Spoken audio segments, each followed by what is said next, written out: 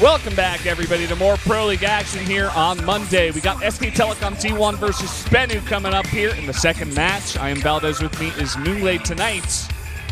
That is right, Valdez. This should be actually a pretty fun match. I'm really excited for this one. It's going to be the highlight of the night, no doubt. Yeah. Whenever SK Telecom is playing, for me, I'm just like, yeah, I know this is going to be a good day. There are going to be good games. We are going to see, like, top of the top line players, Tier 1, Tier S players come out tonight. Yeah, they are the S team, SKT1, and I mean, SBENU, they have a lot of history. They have a lot of great players, a lot of the legendary players from old, and they still can mix it in with the best. They still have some really great ideas, unique strategies, and unique play styles that we don't usually see these days.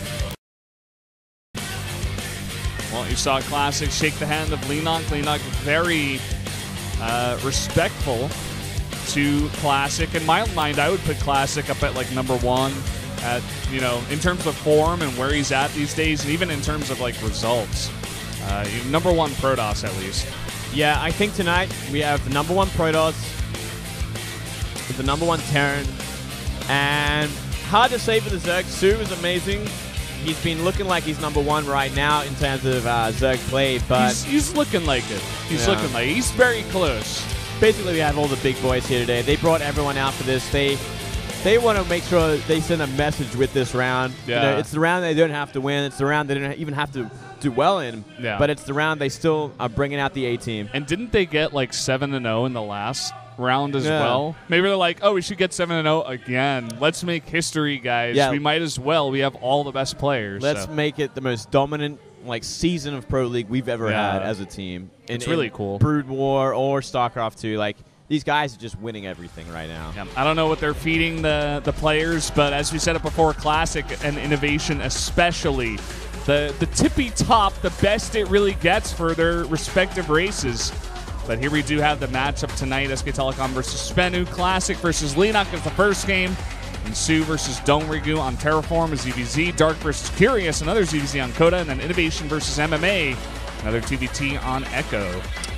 Yeah, you know what? I'm liking these matchups. Each one is going to be, in my opinion, very exciting. I'm so happy we got a couple of ZVZs in there. Classic versus Leenock. Leenock used to be incredible at his ZVP, and Classic is just the best Protoss in the world right now. Yeah. Leenock for the first round, I think, was really on top of his game. He was doing quite well. But ever since then, hasn't shown quite the same games. Not really sure what happened. And not really feeling the Leenock hype train these days, at least. Yeah, certainly not. That purple downwards arrow says a lot about where he's at right now. Innovation versus MMA, also a rematch from the most recent IEM's Gamescom. They played, I believe it was a best-of-5 there. Innovation winning pretty one-sidedly. Yeah. So MMA definitely going to have some history there. Maybe not as confident as you would like to be. Here are the viewpoints. SKT will secure a spot in the round 4 postseason with a win. Curious will be in the top 20 lists of the winners ranking with a win. All right. Well, I guess that's something. I don't know if it really means much. It's not going to get you to Kesper Cup this time, Curious, but still, it'd be a nice achievement to have. Yeah. The top 20 is the 2 pages you guys usually see. We show the first one and the second one, so just to clarify that just a bit. I guess they were really looking for a second viewpoint, and that was it. Well, here we go. 2-2 against Zerg, surprisingly, considering how well this guy has been doing in every league he's been playing in. Yeah. And I would say, like, the only reason he's not up there with Hero, with Zest, at, you know, the most winning players is just that he wasn't played that much in rounds 1 and 2. He had only 3 games total in both of those rounds, but already 3 games played in this round. It's not even half over. So he definitely geared it up towards the end of this year, and he's been playing better and better, and he's been seeing more time because of that. And here is Leenock, 5-2 against Protoss. I feel like a lot of that was in the past. He really hasn't had that success recently. Still a great player there. Very dangerous, very innovative ideas. I got faith, Valdez. You got faith? Did you vote on him? Nope. I'm sorry. I love that hair, by the way. That purple hair is looking fantastic. That's the Zerg hair. That's what you got to do if you're a Zerg. Should I do that, Valdez? Yeah. You gotta dye your entire mane purple. The purple mane. Do it, Moonblade. All right, Valdez, you're the boss. Guys, this is coming to game number 1 now. Classic versus Leenock in Cactus Valley.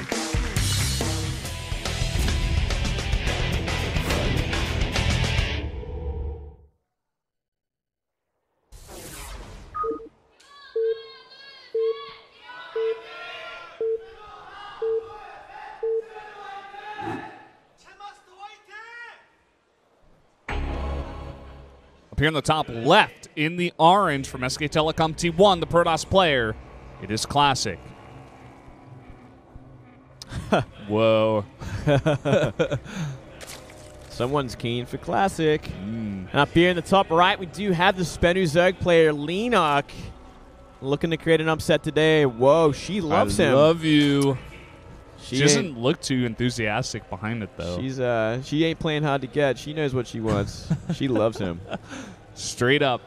It's, who wouldn't love that hair? I mean, well, we certainly love it. I love it. I would have that sign up as well. Yeah. If you were a GG girl, maybe if you grow out your hair just a little bit more, yeah, you can throw some makeup on you. Put on some high heels and strut my stuff, Valdez. Maybe I can be a GG girl. Yeah. You try to make it work. I'd work it. Remember last year we had, like, I forget exactly what it was. I think it was like the Race Wars or something.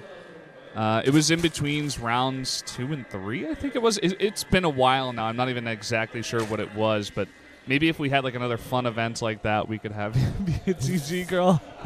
Me and Wolf can cast, and you can be on the floor. Yeah, I'll be on the floor doing the signs. Strutting your stuff. Strutting my stuff. Yeah. Maybe one day, Valdez. Yeah. If I get paid enough money. Is that the dream? Paid enough so you can be a GG girl. Yeah. I just want to be a K-pop girl. That's really my end game. That's why you came to Korea in the first place. That's what I mean. It's never for Starcraft. It's all about the K-pop. It's all about the K-pop. Yeah. Still learning that Korean as well. It's probably one of the things I should focus on, Valdez. Yeah.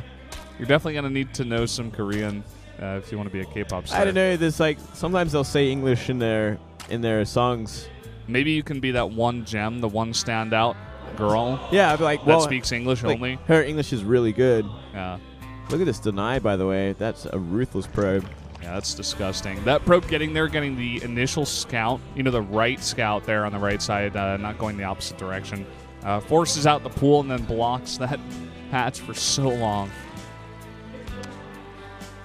Disgusting Classic. Disgusting, but beautiful, beautiful micro. Yeah. Fantastic. Overlord sees the Forge, knows that a pool must come next, does not want to be thrown down, or sorry, that the pool is already done. Cannot be thrown down a double hatch like he would want to originally. Yeah. Looks like he's going to follow it up here. He's going to get it pretty early on here at 3:55 about that third base. As you said, not the most greedy you can be, but he's going to get it pretty quick regardless. Yeah, it's kind of just going to that standard build you would against any sort of Forge opening like this. The timings, everything slows down when the Forge is the first building you see. So, okay, I don't have to worry about any sort of tech rush, any sort of warp gate rush. It's all in this timeline that it's so much easier for Zerg to deal with. Classic, though, we know how he likes to play his Protoss versus Zerg, and he likes to slow things down in a big way. He wants it to go later, as late as possible, so he can make the perfect army. You know, what we used to see on this map a lot when times were changing in this matchup, Zergs weren't having the best time, like a little bit after the Stalker Sentry meta from the Protoss, was a lot of Hydra timings on this map. Hit about like 55 drones and just pump out as many Lings with speed and a bunch of Hydras and try to just punish your Protoss opponent. Do you expect that kind of thing out of Leenock, or do you think he's going to play for the later game or go for some other kind of timing? I think it might be his best bet to go for that kind of timing. If he can like reproduce what we've been seeing like Su do as well, like just go for these really crisp Hydra timings. So you don't even need Hydra speed, just get Hydra range, go into that natural. While there's like not many force fields, not many Stalkers, I think it's a very possible thing to do against someone like Classic, who is going to be playing for that later game, who wants to get a third base as well. Yeah, also going to start out here with the Stargate, so going to have less units on the ground. as long as he can successfully defend against the Oracle harassment, something that Classic is fantastic in this matchup, by the way. You know, maybe Leenock can search for that timing. We'll see what he wants to do here in a bit. Yeah, I feel like, it's really going to come down to how much he can defend against this. If he takes too much damage, everything gets slowed down to a point where that Hydra timing isn't as viable. Mm-hmm. Well, gonna get a bit of a later speed here. Wants to get that out eventually. Kind of denotes that he will be making a bunch of lings in this matchup at least. And we do see the immediate robotics facility coming out actually next for Classic. Gonna forgo the Twilight Council for now. Yeah, straight into Robo. So maybe a little bit quicker on the Colossus. Get some observers out, make sure he knows exactly what's going on and is prepared for any sort of timing that might come his way. Oh, look at that.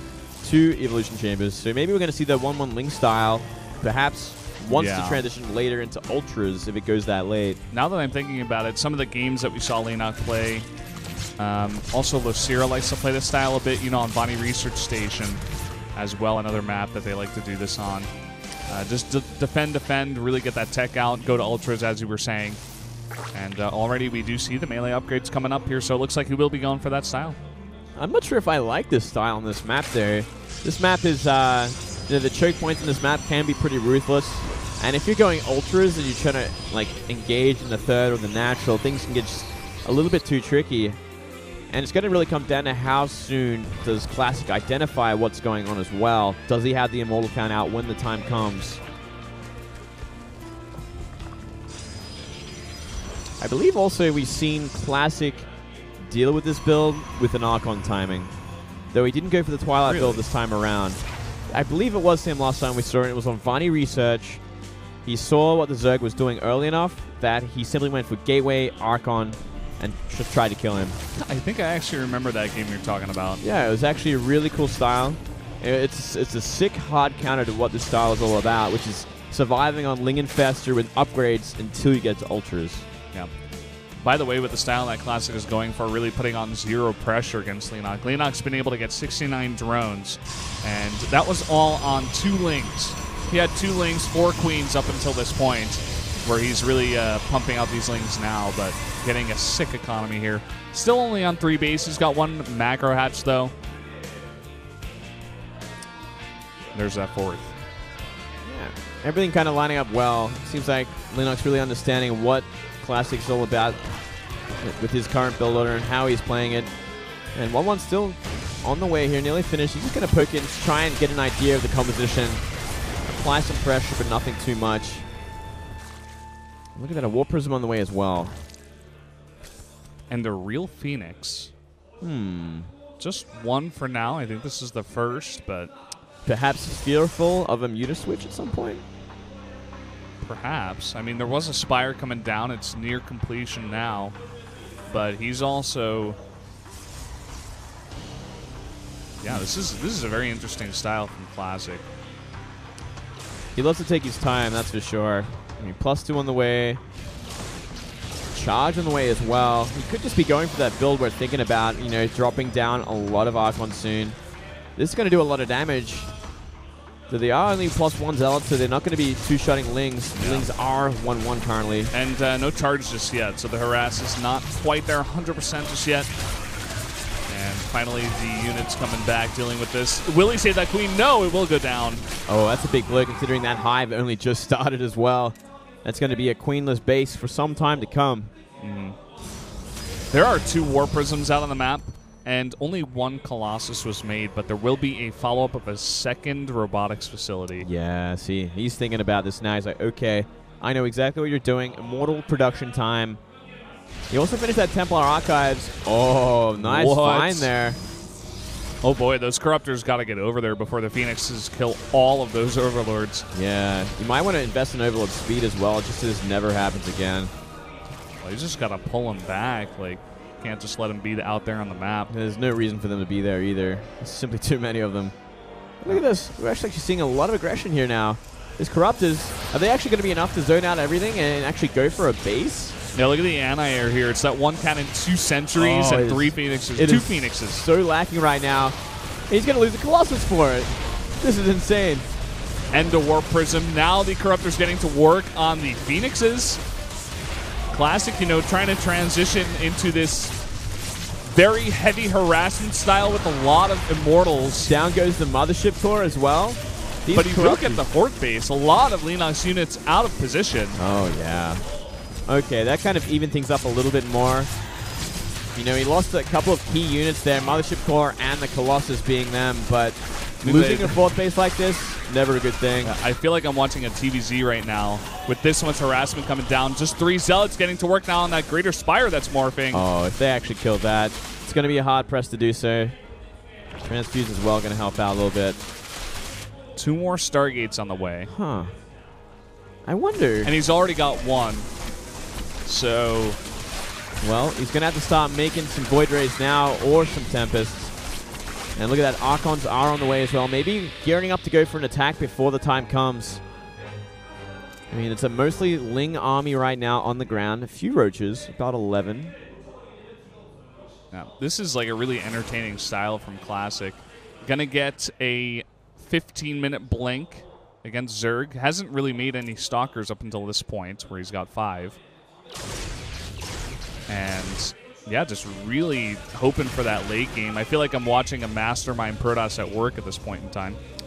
Yeah, he's kind of reacting, though. He's being very reactionary, and it might even be too late because he scouted that Great Aspire, you know, pretty late compared to when he threw down his Stargates. He's starting to make the Void Rays now, finally. But look at that. 9 Broods are now on the way. 9 Broodlords. Behind this, though, look at the anti-air for Leenock right now. This is going to be the next problem he's going to be encountering. He's making Corruptors. They're not going to be very useful at all against the Void Rays that are in production right now. And that is the only line of defense his Broodlords have, besides a small amount of Queens. Classic trying to get a 4th base up there, but right where Leenock had his entire army, so not going to go down.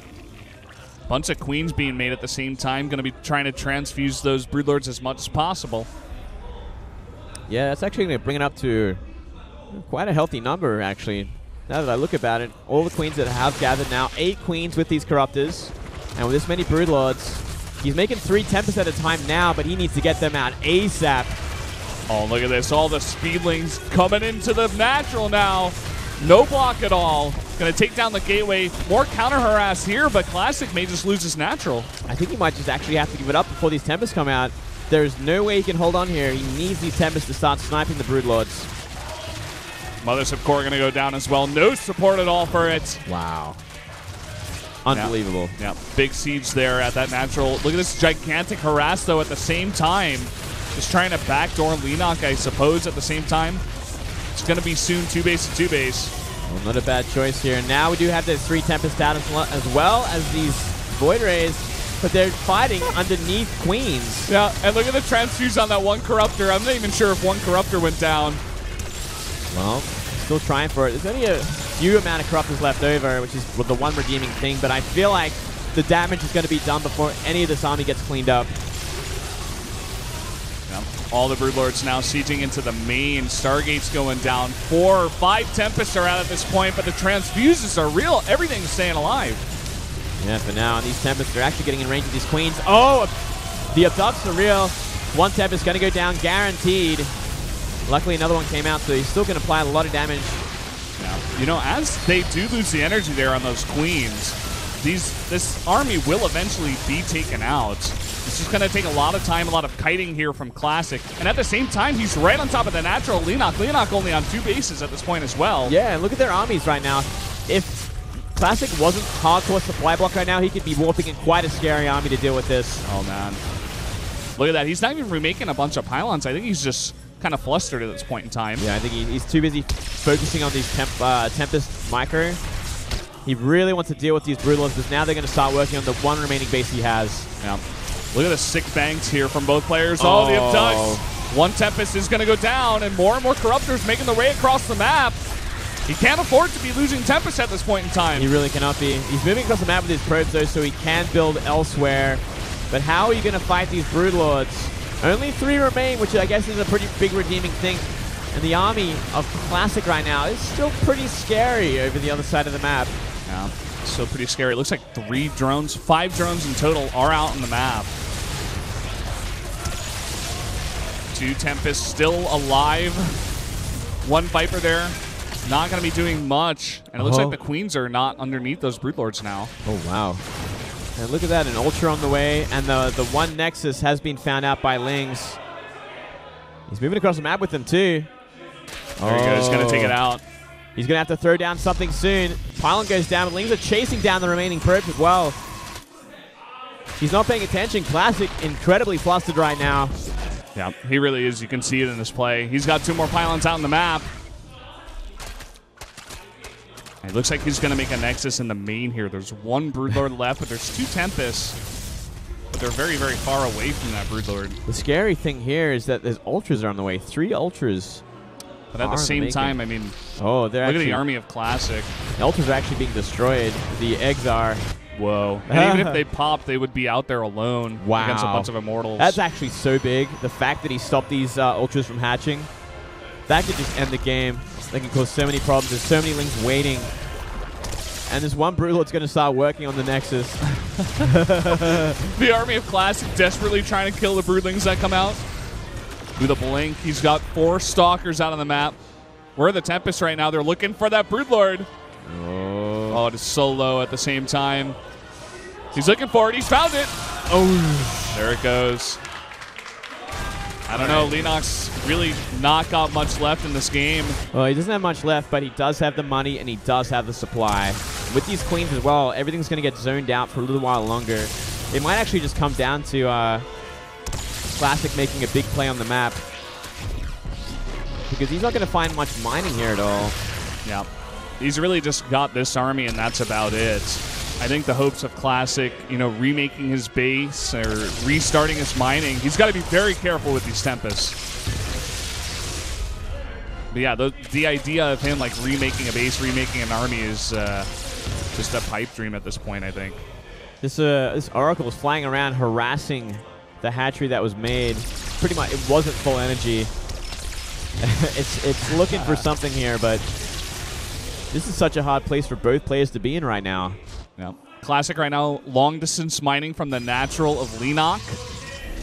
Leenock, it doesn't look like he's mining really at all. He's got 4 drones in total. Yeah, I guess he's very afraid to mine at that hatchery because of the Oracle and the harassment it's doing. Yeah. Oh, he's going to be mining from this base, though, and he's taking a base in the bottom left of the map, which is so far away from everything that Classic has. Maybe if he can resume mining and get some semblance of an army back up and together, we're seeing it right now. That's all Classic has got on the map. And Classic, he's not getting himself out of supply block either, which is interesting. He could be throwing down multiple pylons right now, but he's choosing not to. He finishes up his gateway, but he still is supply blocked right now. Yeah, I think he's finally beginning to realize, oh, I am hugely supply blocked. I need to get pylons down, so 2 of them going to be thrown down for now. And he has found this base. He knows where Leenock is mining from now. Oh, he cannot lose that Oracle. 10 HP left. Look at that. He's got 1 probe and 1 immortal and a warp prism. I think he's going to be looking for other bases out on the map. Yeah, not a bad choice. This kind of situation. Now, keep in mind that, we can see everything that's going on, but Classic, of course, cannot. So he's not exactly sure where Leenock is at in terms of, how much he's mining. Maybe he's thinking, does he have hidden bases? That's why he's sending that Oracle down there in the bottom left to scout everything. Yeah, he should be afraid of mutas, and mutas are going to be on the way. That Spire has begun. He's on a great move. Bit of a time limit right now. Looks like Classic's going to do what he thinks he has to and move out in the map and try and close this out with the army he has. It's so scary, though, because, as you said it, that's all he's got. He's moving out on creep. I don't think he has any detection with this army. No observers. He's got 1 Oracle. The scary thing as well is the fact that so many Lings are on the map and they're just looking to counterattack when the chance comes. Does he have a sentry back at the base? Can you check that for me? He's got 1. He's got 1 and a bunch of units over there as well. He's going to go for the hatchery snipe, though, with these 2 Tempests, double Archons.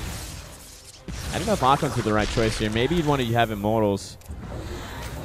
I guess either way, he's going to make this nearly impossible to mine from now. Yeah.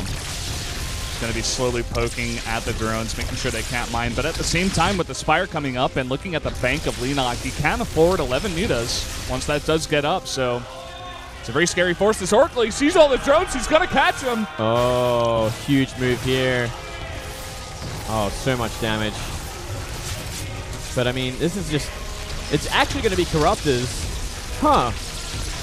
Corruptors. What? Well, I mean, it'll deal with the Tempests, I guess. I guess it frees up the map. I guess it frees up the map for Leenock to take. I guess that's the way he's going to take it. I figured mutas might be a little bit better because the anti-air is pretty lacking and it's never going to be kind of remade at this point. Look at this. The Oracle. Oh, He's going to kill every single drone over here. There's not even one Spore Crawler. But the Corruptors, I take that back. The Corruptors do spawn. Going to keep that base alive for now. Oh, wow. He actually gets one Tempest. Really nice snipe. And he's got 2 Archons in the War Prism. He's running away. He runs into Queens. No. Leenock. Unbelievable. He loses the other Tempest, too. This is all that Classic has now. This is it. Leenock's going to create such an upset to start things off for SBENU. Here we go. The army's coming in desperate.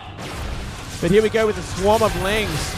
Look at the Lings. He gets some really nice force fields down, but even the Queens in the back doing so much. The corruption coming in. And it looks like Classic's going to go down. GG.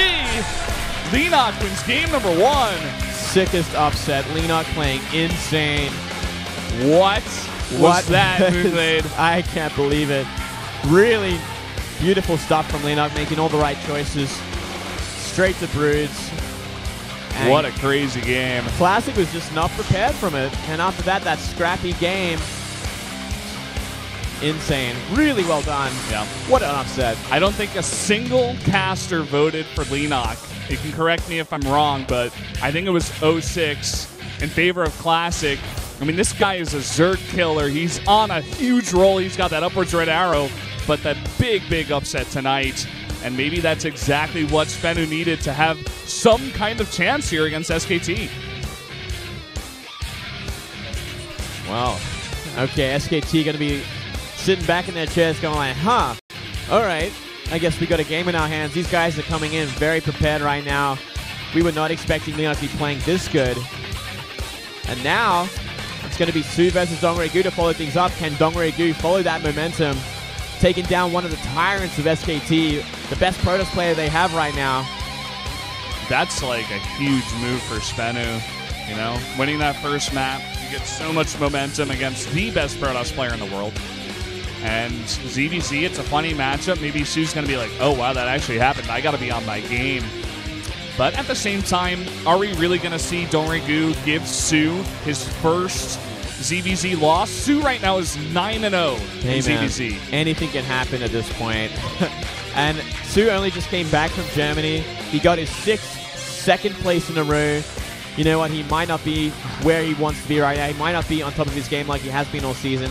Now that he's kind of had a bit of a repeat of what happened last year, his confidence could be hit. Super sad. Super sad. I like that. Super sad, man. Losing to his teammate again. Like,